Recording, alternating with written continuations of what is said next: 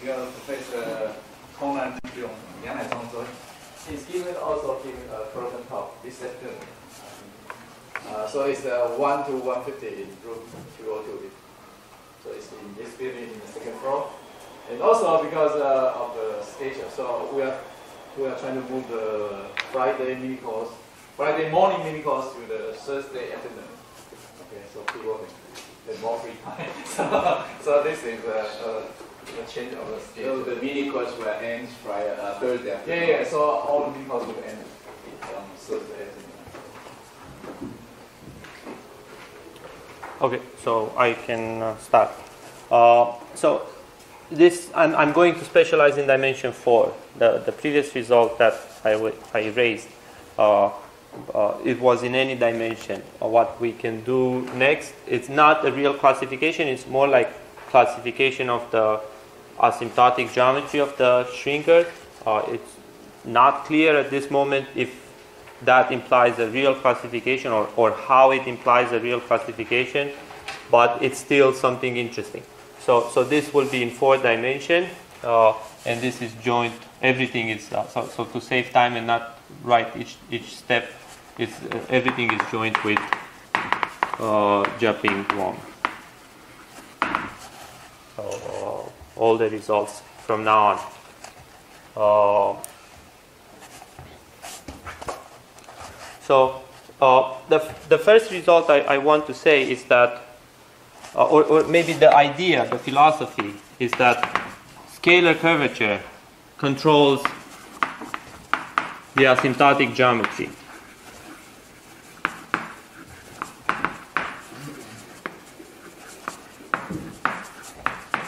of the 4-dimensional shrinker. So that's the idea.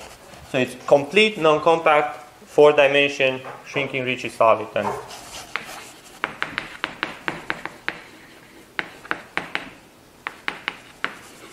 And this is the claim. So at the base of this claim is the following theorem, that if scalar curvature is bounded,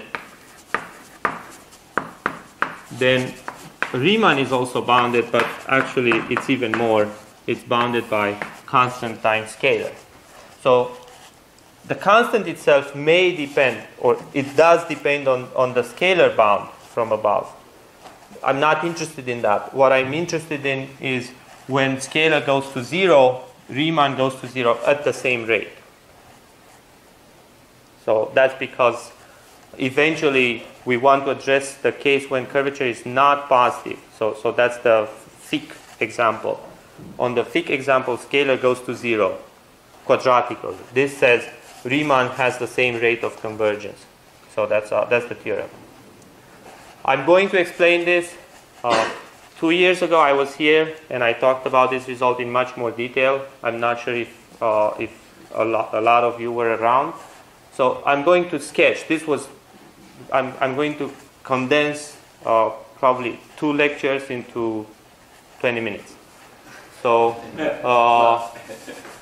I'm just questions make it longer. Right. So just the idea itself. So just the idea, because it's a lot of estimates and it's a bit technical, but just the idea.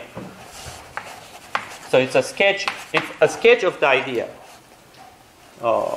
Maybe I want to say this is significant in the sense that you wouldn't have a situation of positive sectional curvature and negative sectional both going to infinite and have cancellation. So correct. This avoids the kind of cancellation kind of thing, which is like Hamilton IV pinching 3-dimension, that there's no cancellation. Right. So there's no surprise. Basically. Well, this is nice in the 4-dimension that you also does not, and that is a bit surprising. The proof is it's really a 4-dimension. So how do I use the 4-dimension? We are going to look at the level set of the potential F. This is a 3D. It's smooth.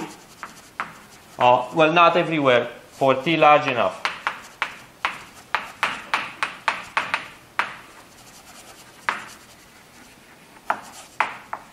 So it's smooth. It's 3D and it's compact because of the way F grows. So I can use the Gauss equation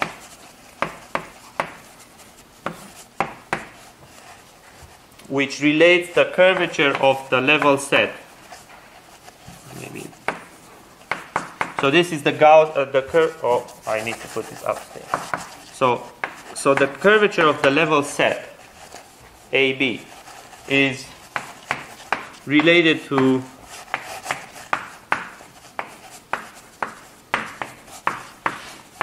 the curvature of the ambient manifold. So this means KAB means the Riemann of EA, EB, EA, EB. And EA is a frame tangent to the surface, to sigma.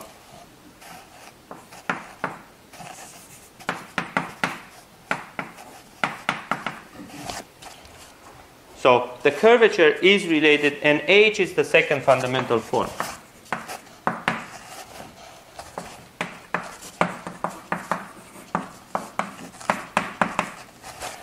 And it's simply because it's a level set of the function. It's just it's given by this formula,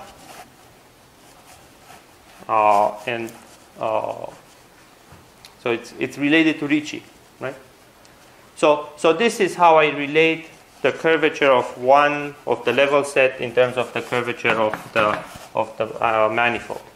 But then the important, of course, a trivial but important observation is that sigma being 3D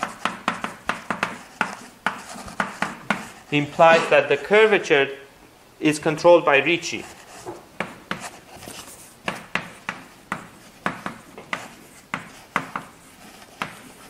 Or determined by Ricci.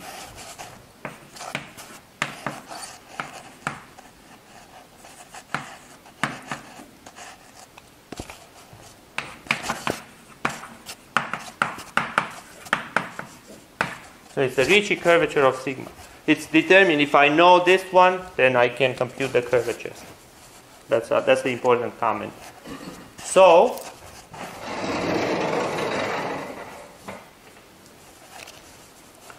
then that's good, because I can hope that the curvature of the manifold is controlled by Ricci as well, right? Because that's true for sigma. And in fact, it's almost there. So if I trace in B,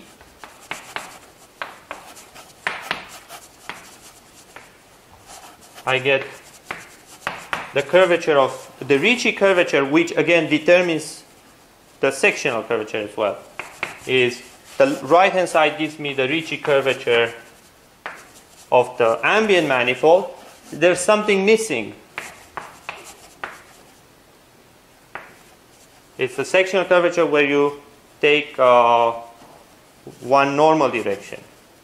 So n here is the normal. So it's the gradient of f. So sigma is, this is sigma, and the normal is the gradient of f. And so this is what I get by tracing KAB.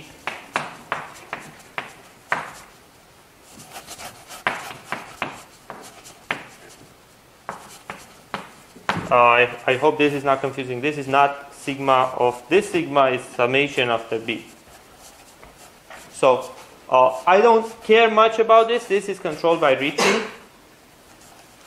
This is Ricci, right? This determines Ka sigma AB. That's because it's 3D. And on the other hand, by Gauss equations, this determines KAB. Right? So the Gauss. So K, the curvature is determined by Ricci and this. So it looks like I can claim that curvature is determined by Ricci. How about this one? It's the curvature operator applied to the normal. So A is a notation for the tangent, for tangent vector. So this is the tangent vector. And n, or en, I should say n, to be consistent. N is notation for the normal. So if I can control this one, I'm in good shape, right? That's the idea. And turns out that this can be controlled, so it's a good information. This is the gradient, so it's R, A, I, B, J.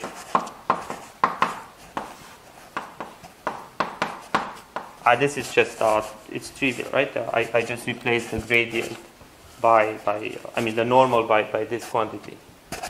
And it turns out that this expression is related to the gradient of Riemann. So there's a new formula which I should write here.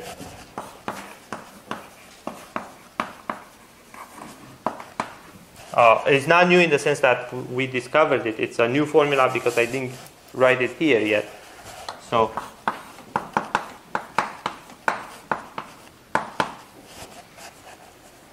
R-I-J-K-L-F-L. So I trace Riemann in the gradient direction. It's related to the gradient of Ricci. So it's something like this. It's commuting the derivative on gradient of f. Yeah. Right. So this is the formula. So commuting, it has to be skew symmetric in IJ, right? So that's why you have two terms, and it's the crucial thing. It depends only on Ricci. On the derivatives of Ricci. This is also by Bianchi identities. So this was new in the sense that it was not mentioned here. I saved it for now, and here it looks more complicated, right? It's not exactly that, but if I put absolute values, I can forget one of the gradients, right? So I can simplify one of them. So then I'll get gradient Ricci, but not over grad f squared, just over grad f. Right? Because I simplify one gradient with one gradient from here. So instead of getting square, I just have gradient f.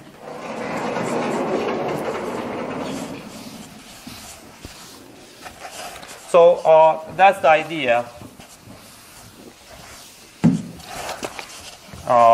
And if you follow this sketch, so if you follow the idea, you get the following estimate. The curvature operator is controlled by a constant times Ricci plus, so Ricci, because if you, again, according to this, K is determined by K sigma, which is determined by Ricci sigma, which is determined by Ricci. So that's fine. The second fundamental form part actually magically cancels out. So I'm not going to detail that. It's not crucial. It's not a big point, but it does cancel out. In fact, there's no second fundamental form. Everything cancels out. The only part that doesn't cancel out is this one, which I bounded by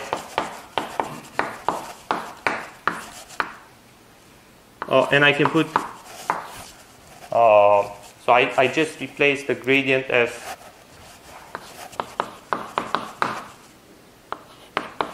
with root f. F is distance square over 4, right? So gradient is kind of like root.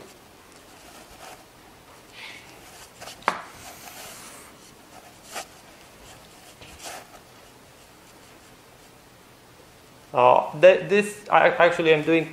writing very fast. This is the part where I'm using scalar bounded. So this is actually the only kind of place where you need scalar to be bounded. Wow, you have two places. One is gradient f, no critical point, right? Yeah. So both. Well, but that's contained here, right? That this grows like this. So that's the crucial part where scalar being bounded is used. And you have this nice estimate. So now all I need to do is to bound Ricci by scalar. Right? So that's all. And gradient Ricci by scalar. That's the tricky one. So I think last time I did not spend too much time on this. I just explained this one. So today I'm going to say more about this one. It's really important. So that's the only part I need. So this kind of does half of the job. It relates Riemann to Ricci. It's crucial because on that board we had 3 sets of equations for scalar, for Ricci, and for Riemann. I can just ignore the Riemann part and work with Ricci and scalar. But if you think about, this is what you do in 3D Ricci flow, right? You don't have Riemann because it's 3D. So I can do that kind of things, those kind of things in 4D because of this important formula. So actually Hamilton has computed the equations in 3D Ricci flow for the following quantity. So 3D flow, so he looked at Laplace minus dt of Ricci square over the scalar curvature to some power a, where in his work was a between, I guess, 0 and 2. And he observed that when a is between 0 and 1, some things happen. When a is between 1 and 2, you have different kind of estimates. And this was crucial in his famous work in 3D. So his first paper about the Ricci flow. So inspired by that, let's compute. In our case, Laplace f, that would be the role of Laplace minus dt. So for the shrinker, you're going to compute Laplace f of Ricci squared over s to the a. So you're going to compute something like this.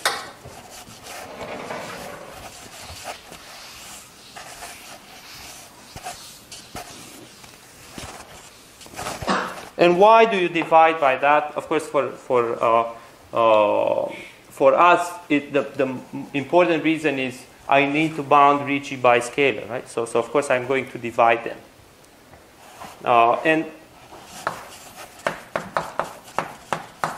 Ricci has an equation, right? It's this is just Kato inequality. So it follows from the equation that was just described.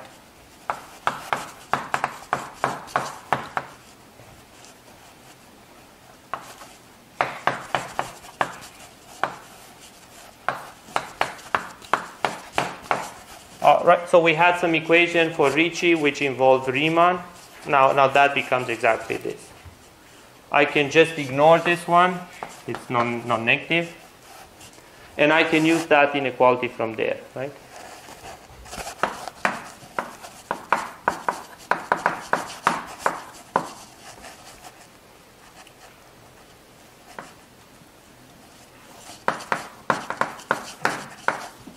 So I get Ricci cube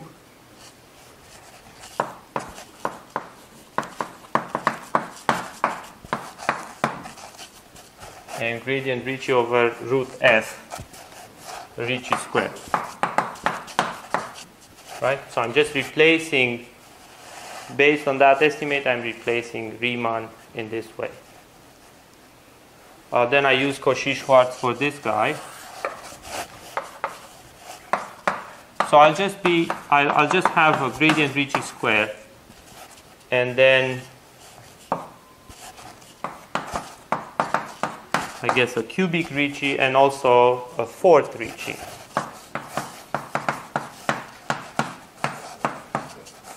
There is no reason this will work, right? I seem to get a huge power of Ricci, and if Ricci grows very fast, then I'm in trouble because I subtract a lot.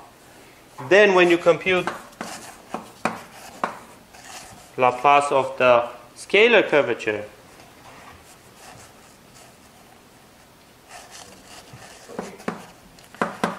maybe to minus a, right?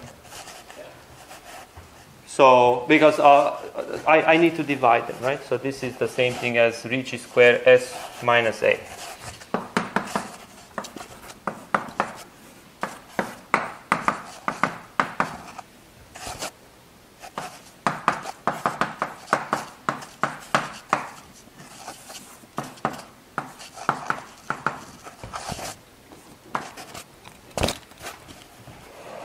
So I get something like this, which, so Laplace f of scalar is scalar, and then plus 2a Ricci squared. I'm using the equations which were erased, but you have them. So, and then the same thing.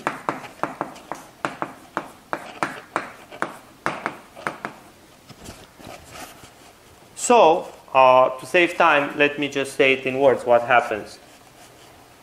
Well, when I combine the two, I have this guy, which is good. I have these two, which are bad.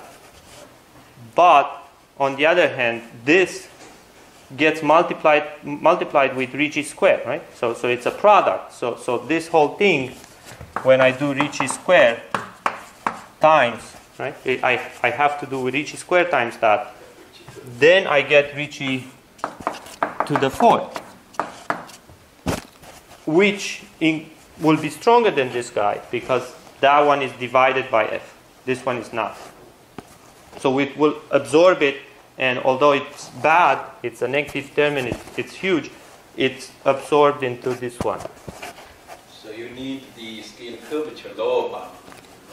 We do need the scalar curvature lower bound, that's correct. So that's already too much detail, but it's not trivial. Roughly speaking, it's not trivial.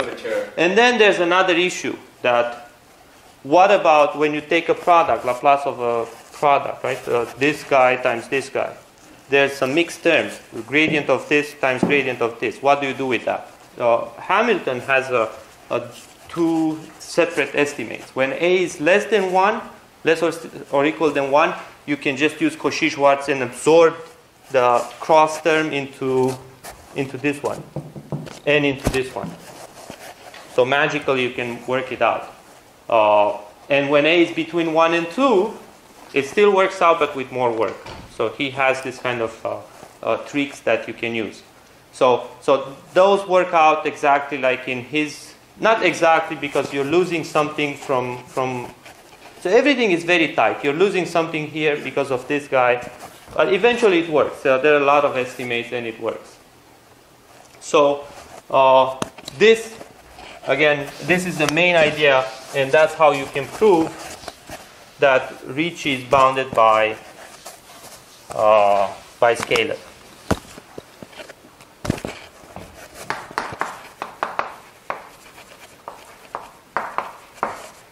So maybe I'll just say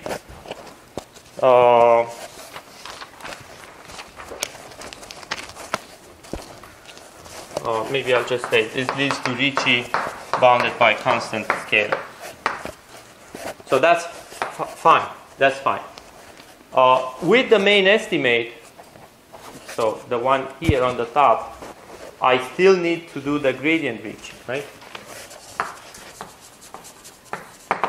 Actually, we're lucky enough that we don't need to do exactly gradient Ricci by scalar. We need gradient Ricci by root of scalar because I divide by 1 over root f. So the lower bound I explained in the beginning says that scalar is bounded not just positive, but actually has a positive lower bound of this type. So looking there on the top of that board, you see that this is good enough. And that will imply Riemann bounded by scalar. So this is the estimate I need. And so this is probably the point where I guess I want to explain more. It's related to later stuff, so I'll just say a bit more about this. So, how does it work? I'm not going to prove it for Ricci. I'm going to prove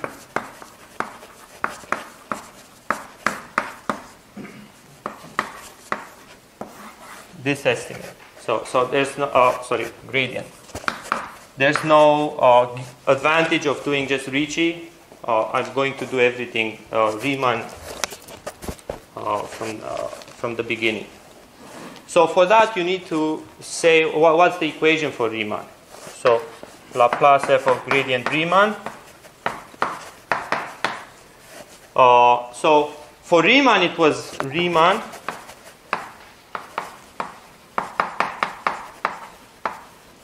this was true for Riemann, right? It was just Riemann star Riemann. Of course, you expect this to be true as well. But it's actually not only that, it's 3/2. So you're gaining something because you're using commutation formulas. And so this thing you're gaining is because of commutation formulas. You have to commute the Laplacian with the gradient, and you get from Ricci identities, you get something extra. So then compute exactly the same as before.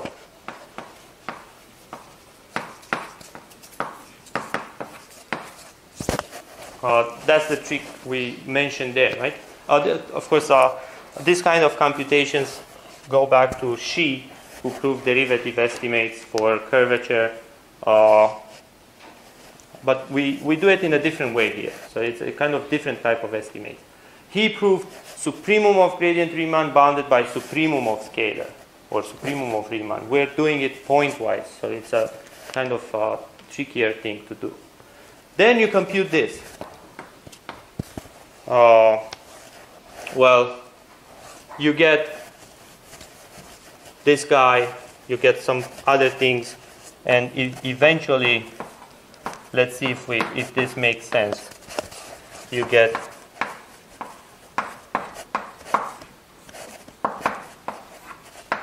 this. So you get such an estimate. Where does the 2 come from? It's a 3 from here. It's square, right? So then the 2 goes away. It's a 3 and minus a 1 from here, from the scalar. So 3 minus 1 is 2, and that's what you get. So the point I'm trying to make is that how do you get a pointwise estimate from here? And this is quite interesting. So you have such an equation. I want to use maximum principle to get that this is bounded.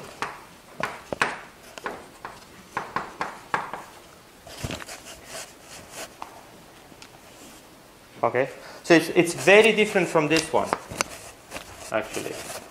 So this kind of work is you get something else. You get Ricci square, and on the right side you get Ricci fourth. Those of you familiar with the gradient estimate of Yau, that kind of things, you have Laplace of a function bounded by the function square. That's what you do in the gradient estimate, like for harmonic functions. Those you can use cutoff functions, and you can get pointwise estimate from there. This estimate is different. It's not square. So I couldn't get fourth here. There's no way you can get fourth. Where does the fourth come from, right?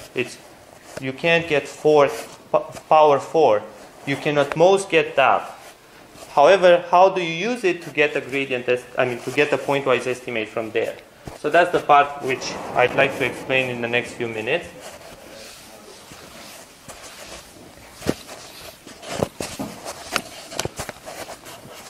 And I think it's a very useful point of view. So in general, suppose we have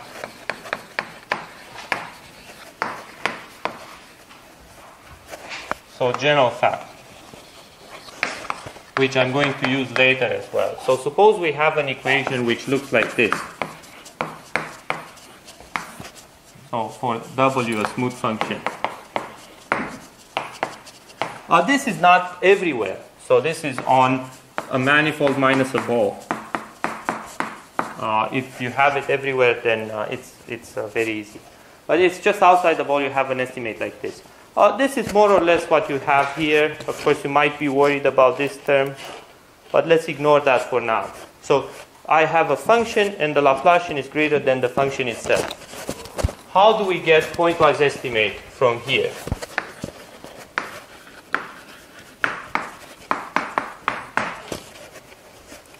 So it's not squared. That's why I mentioned that in Yau or Cheng-Yau estimates, you use a cutoff function, but you do have squared. This one doesn't have squared. Can we get the function to be bounded? And the result is yes, but not really. So it's actually either W grows at least exponentially,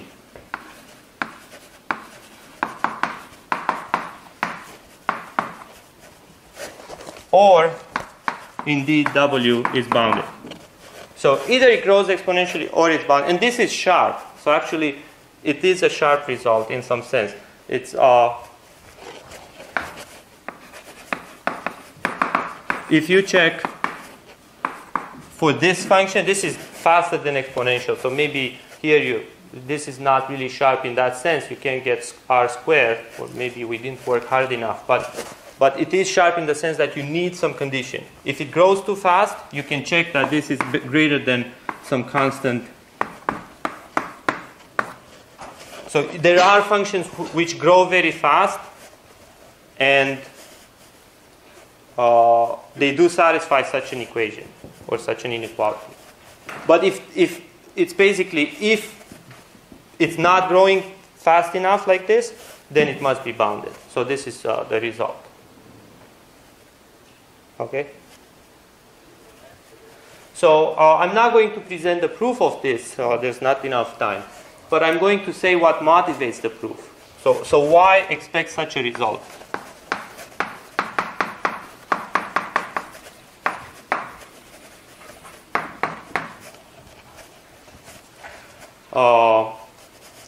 So the way I'd like to think of this is I'd like to transform the equation into a parabolic equation. So let's not think of it as an elliptic equation. Let's try to do it to think of it as a parabolic equation.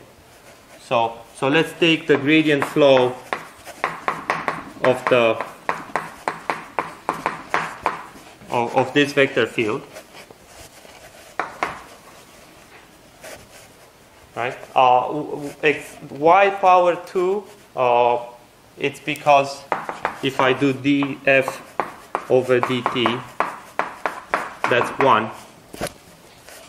So it means phi takes a level set. So say initially it's on sigma of T naught. Right? So I flow a fixed level set T naught.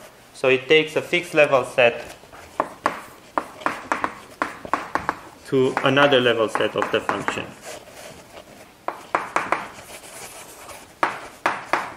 So it just takes level sets into each other.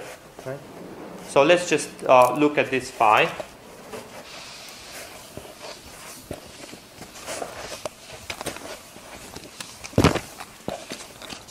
So this is just a philosophy. It's not the real proof. It's just philosophy why you expect to work, and the proof is completely different. But I'd rather explain this than some technical detail. So phi takes that, and then if I do d omega over dt,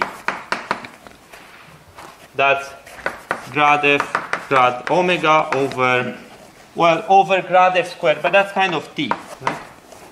So that's what we agreed, that f is like gradient f squared. Scalar is bounded, right? So that's negligible, and this was equal to t, right? F is like t. So then I can replace the gradient part with t times omega t, right? So then the Laplacian part becomes Laplace minus t of dt of omega is greater than omega, right? So that's what it becomes. It's I think of it as a parabolic equation, and this is what it becomes. Now let's formally ignore that this is the Laplacian on the manifold and think of it as the Laplacian of the level set.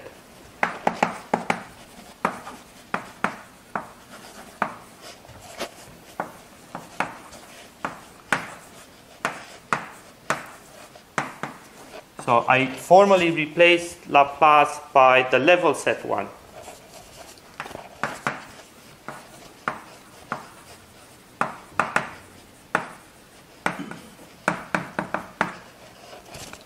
So if we formally replace that, then things are perfect.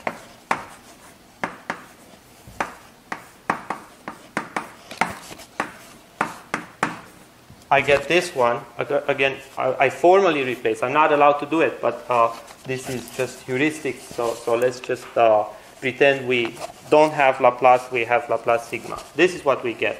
At maximum point,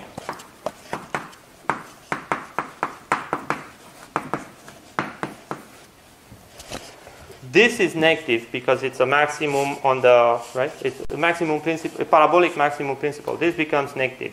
This, if the maximum is achieved in the beginning at time t naught, then I'm good. I use maximum principle, so omega is bounded. So if the maximum is at the initial time, I'm good. If the maximum is any other time, this will be a maximum point. This must be increasing, so this will be negative. This is negative, so I get omega is bounded. It's not just zero, because again, the maximum could happen at initial time, at t naught. So if it doesn't happen there, then even w is zero. But if it happens, then we get c. So this would account for this part, when you can get w being bounded this way. So how about the other? How come we have the other scenario?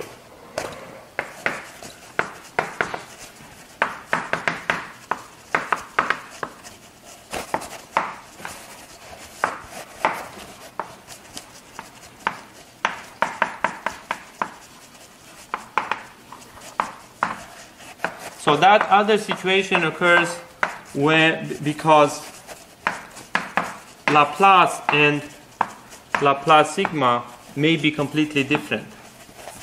So these two are not the same thing. What is the difference between them? So actually, if, this is a standard formula.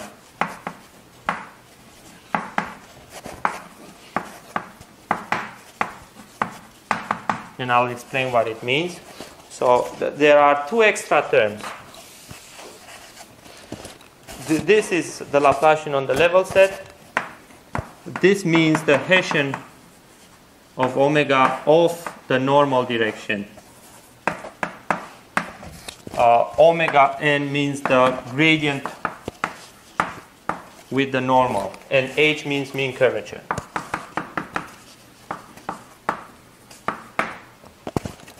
So that's a standard formula how to relate the Laplacian of a function to the surface Laplacian, and then you get extra terms. So what's the problem? What am I worried about? My worry is that if these guys are too big, that will balance the omega, right? It will kill off the omega. If those terms are small, I can include them into a 1/2 omega and still apply the same idea. If they're too big, if they grow too fast, then although this says something is strictly bigger than omega, in reality may not be anything like that, because these terms are so big, it might be a completely different formula, right? This could be, say, growing like twice omega. If they grow like twice omega, then this it just doesn't work anymore, right? So we need them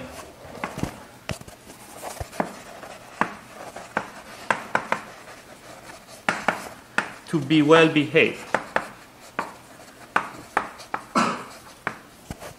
And that's where the condition comes from, that if it doesn't grow too fast, then those terms are well behaved, and you can use the kind of the parabolic maximum principle. Okay? So during the workshop, we will use, in my lecture, I will use this philosophy to get some other results. And it's very useful. It's very basic, right? You just try to use it as a parabolic equation, but it's very useful, at least to explain some results. The proof of this actually is just the maximum principle with a cutoff, but you choose the cutoff very carefully, and you're very careful in the estimate, and eventually it works. And you use the fact that the function is like distance squared, all these properties. For example, this would never work for expanding solitons, if you want to know, or for steady solitons. It only works for shrinkers. Okay. So that's how you can argue, and that's how you can prove this. From here, you can prove the bound. Of course, you do have something extra here, but in the course of the proof, you will say, if this is very small, if it's like 1 or even smaller, then I can use that idea. If it's too big, then I'm not worried about, because if this is big, then this is big. So when I divide, there's no issue, right? It's something that's controllable. So I'm worried about when S goes to 0, does Riemann or gradient Riemann match the decay? And they do. In fact, you see there's some wiggle room. You can decrease this to, you can make it 1 or 1/2 or something close to 0. So in fact, it's not proving just this. You can prove even better than that. So that will be my next comment. But before I say that, this part, this is just a very rough sketch, and it does complete the proof of Riemann bounded by constant scalar. So this part plus this part implies Riemann bounded by constant scalar. But okay, I guess I can erase. But it does in fact prove much more.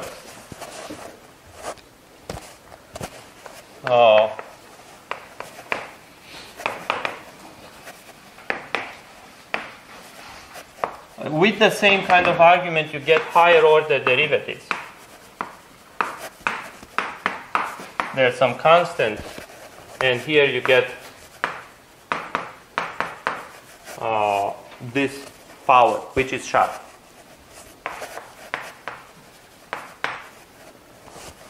It's the same proof. Again, this time you're fully exploiting the fact that you get some good coefficient here. So what's the k for k equals 1?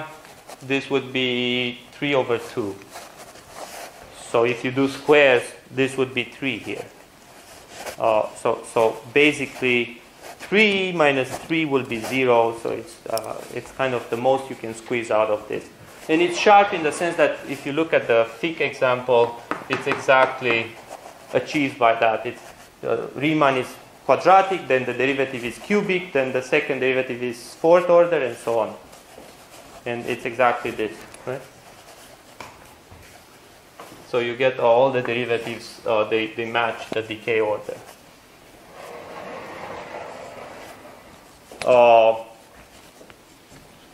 Of course, this is something that on the thick or if you know the soliton is conical, this can be immediately obtained from the usual sheet derivative estimates. But the point is, we're not assuming it's conical. We're not assuming any decay. We're trying to get there. So we're trying to use this to prove that to prove a classification eventually. So we do not assume any behavior at infinity. So some sequences, the scalar could be decaying very fast, and some other direction could be bounded. Irrespective of that, we have this estimate, right? So that's the importance.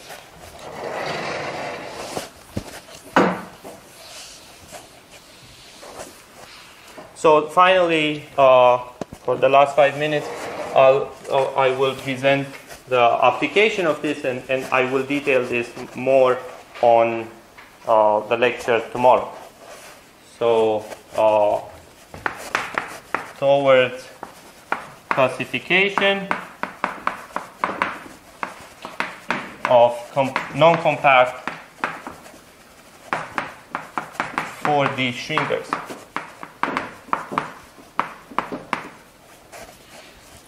So these estimates actually allow us to prove the following results and kind of formulate a plan to classify the non-compact 4D shrinkers.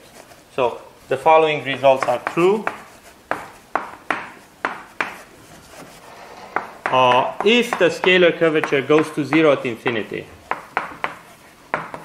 then the manifold is asymptotically conical.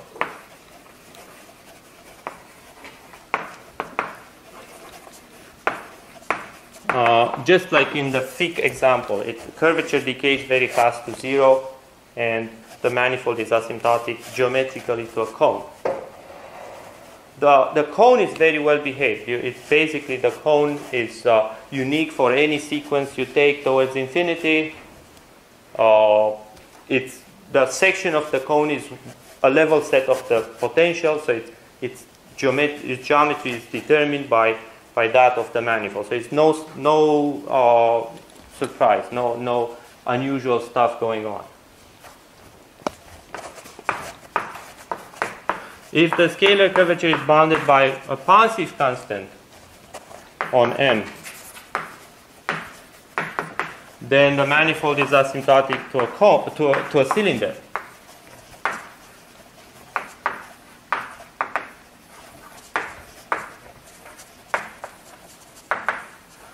So this means here that the manifold looks like in the thick example, it's asymptotic to a cone. Here it means that the manifold at infinity, it must be asymptotic to a cylinder. Of course, anything can happen inside, but at infinity it's asymptotic to a cylinder. There are two cylinders. Could be R2 cross S2 or R cross S3. So two possible cylinders. Okay? So I guess there's not enough time today, but when I start tomorrow, I'll explain mathematical what this means, and I'll very briefly explain how this is proved. It's based on those estimates. Then the plan is also in the next lecture. Why do I say towards a classification? Maybe you don't see any classification. It's just saying how the geometry at infinity looks like. But I will explain tomorrow that there's a result by Kochwar and Wang in this case, which says that if you can find that cone, so if you can pin down the cone, then that determines the soliton. So basically it's a uniqueness statement saying if you can find a cone, then you found your soliton. That's why it's towards classification. We only need to know now, I mean, that's a big question, but we need to know which cones may arise in the limit. This program, let's say, is more along the lines of Perelman in 3D. That's how he proved his result. So it's not maximum principle like I explained in the first lecture. It's this kind of strategy. You know how it looks like at infinity. Try to prove uniqueness based on that. So it's not something. It's not a new plan. It's something that has been successful in some situations, but we want to implement here. Even this one. There's some work by Lu Wang for Minkerger flow where she can deal with this situation. Again, uniqueness of the cylinder. For Ricci flow, probably it's also true. So that's why it's towards the classification, because this would be the first step. Well, in the 3-dimensional, there's no cone, so it's only the cylinder, and you have other things as well, right? Yeah, the cone will be a new challenge in 4 dimensions, right? What right. kind of cone? Another more geometric. So this is geometric enough in the sense it says scalar determines how and that was the title of this lecture. That scalar determines how the curvature behaves, or how the manifold behaves.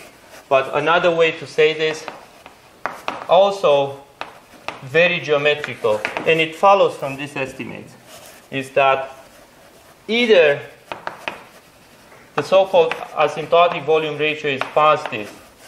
So this means the limit as r goes to infinity of volume of r over r to the 4.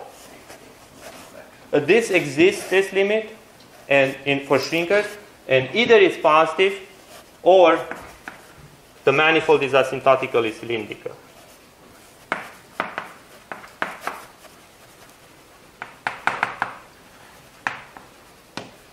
So either it's a cylinder asymptotically or it has maximal volume growth. That's another geometric way of stating this theorem. Okay? So, of course, we don't really know now if this implies conical. The same way we don't really know if there's anything in between those two. Right? There's a little bit of difference. So can F go to 0 along a sequence only? We don't know. It's possible. So maybe there's a third part here. But right now we only have this, and right now we only have this. We don't know if this implies conical. We suspect it does, but it remains to be seen. Okay. So I'll finish this today, and thank you for your attention.